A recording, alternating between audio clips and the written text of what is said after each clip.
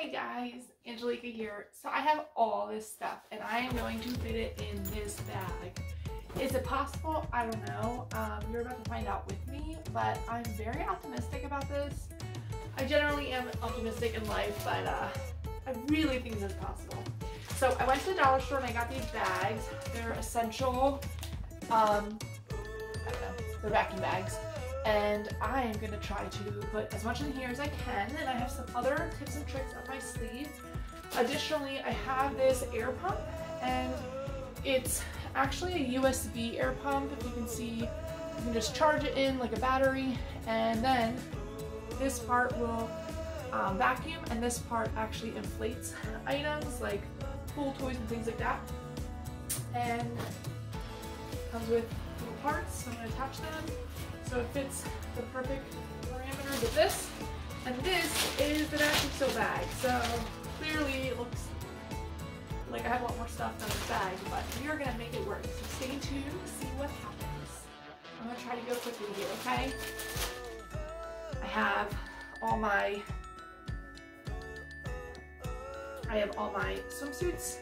I have some night stuff, some more outfits, a towel, a few dresses. I got lots of stuff here. I have a little satchel for my purse. I have some stuff to do some water activities, some water shoes. This is everything I have. Oh, toiletries. So these are all my makeup and my toothbrush, toothpaste, some soap and things here, shampoo. Always bring something that can hold your shoes. This is just a shower cap, but I actually use it for my shoes. So we're gonna put our shoes right in here. We'll do this now, okay? So it's gonna be your shoes. And then also, always bring Ziploc bags. Not just what you're packing, but also some extras, because they always come in handy. And if they don't, it takes so little room. You gotta have it. It's a good backup plan. So I'm gonna just toss anything that could potentially spill out in here. All these things are under 3 ounces, so they are okay on a plane. I am doing this so I can save myself money while flying, and that the way I'm saving money is I don't have to pay for carry-on or check bags. This will be my personal item, so everything has to fit in this side of this bag.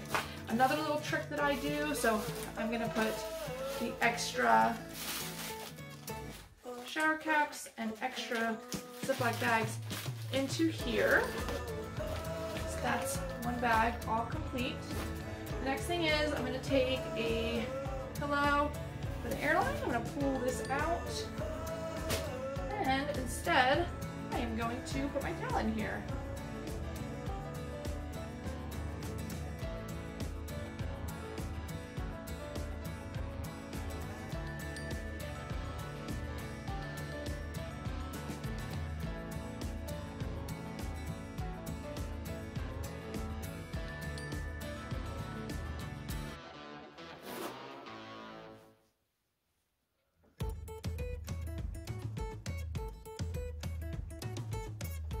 One.